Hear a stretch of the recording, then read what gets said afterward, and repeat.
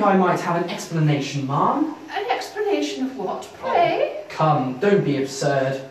When we arranged to travel together, I was told that your companion would be Mrs. Bridgeworth, a spinster of 50. Now I find that it is Miss Chater. The same Miss Chater that I had cause to dismiss not 6 weeks ago. Are you deceiving me, ma'am? Or has she imposed herself on you, like she did on me? Certainly not. Do we have to discuss this in front of Flora? She's very distressing for her. Really? Well, maybe there is some justice here, considering the distress that Miss Chater caused on my sister's household. I have every faith in Flora. Oh, do you indeed? She has shown herself to be untrustworthy. Remember that the reputation of this party is in my hands. Now, how may I ensure this, when one of our party may be misbehaving with any man that we may chance to meet?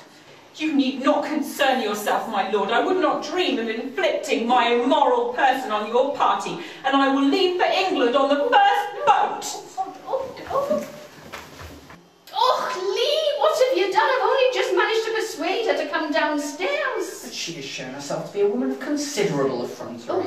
In that, knowing that she was to be one of my party, she came anyway, despite the consequences. Well, not exactly.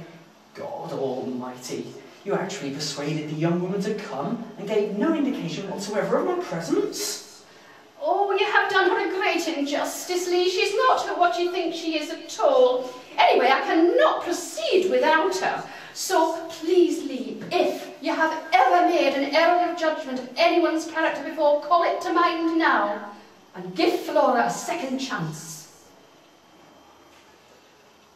I shall accede to your requirements out of sheer necessity. However, one slip up, and I will have her escorted back to England.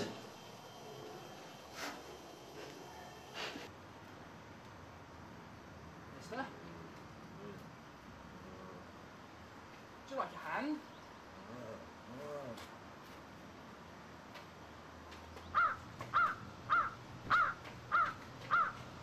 I am so dreadfully sorry, my dear, for the way you have been thrust into Lord Craythorne's company. Especially on the carriage journeys. It must have been uncomfortable for you. Think no more of it, Aunt Letty. Besides, we can't expect the poor man to ride horseback halfway across France, however much he may like the exercise, simply to avoid my company. Sympathy from you, Miss Chater. I should never have supposed it. And that's the most pleasant exchange we've enjoyed all journey. I told you that his opinion of you would improve. Oh, now, when we arrive in Paris, we shall be staying with the Comte de Sainte-Croix, who is a friend of Lord Craythornes. But be on your guard. He's rumoured to be a terrible flirt.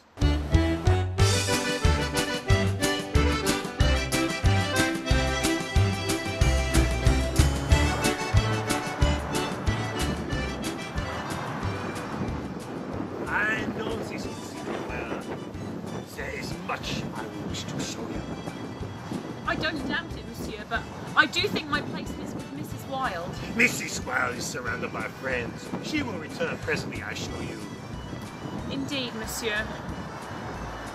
Hey, you do not object to Miss Chater enjoying herself, mon ami? Eh?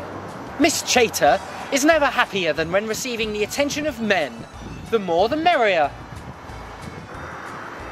I think we touched a raw nerve there.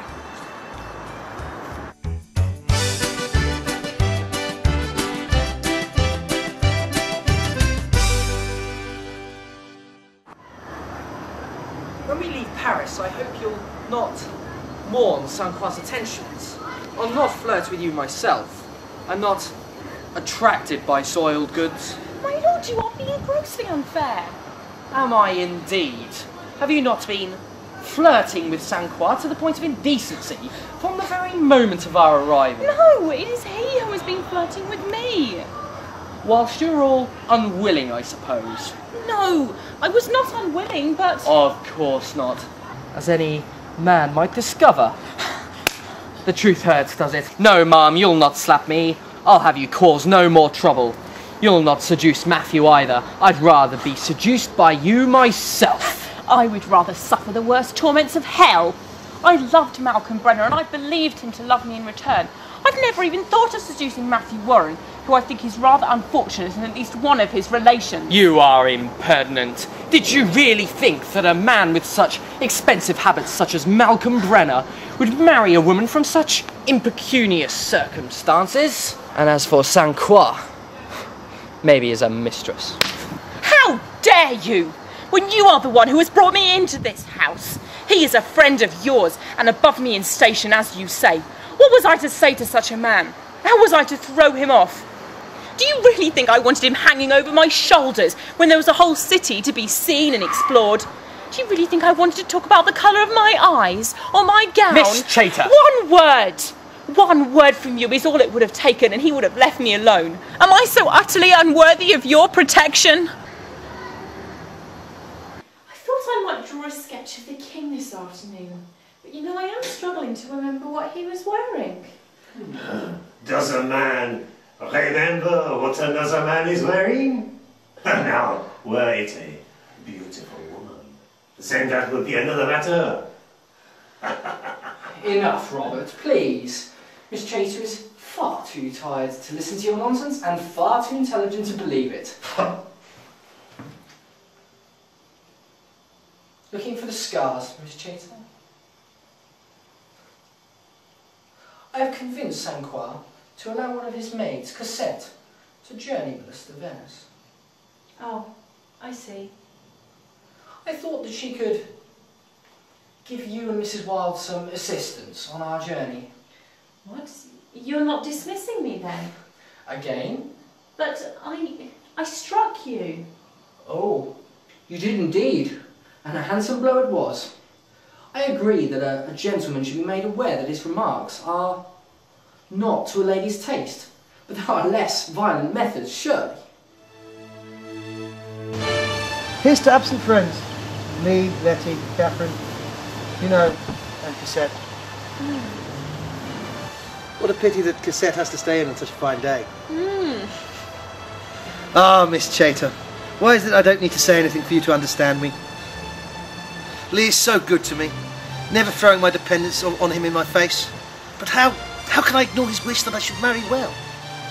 I think you have to be very sure of your own feelings and of those of the other person. You're right, I must be completely sure. Will you not tell him? You have my word. Could I beg a small favour? If it is in my power. It's just, if I wanted to send her a message. Having been in a similar situation with Malcolm Brenner, I will not do anything that will damage her reputation. I swear I would never do such a thing. Please help. I must see her alone. If you give me your word that this will only be for a limited time, until you feel able to tell your cousin, then I will help you. Woohoo! Will you relieve Cosette from attending Mrs. Wylde so I can meet with her in the garden?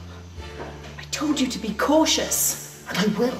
And you promised to help. Okay, but if you're not back in half an hour, I'm coming for you. Ah, Miss Chater, I thought you intended to retire. Well, I did, my lord, but then I realised that it was such a beautiful evening that I was going to come and enjoy the fresh air. Are you homesick for England?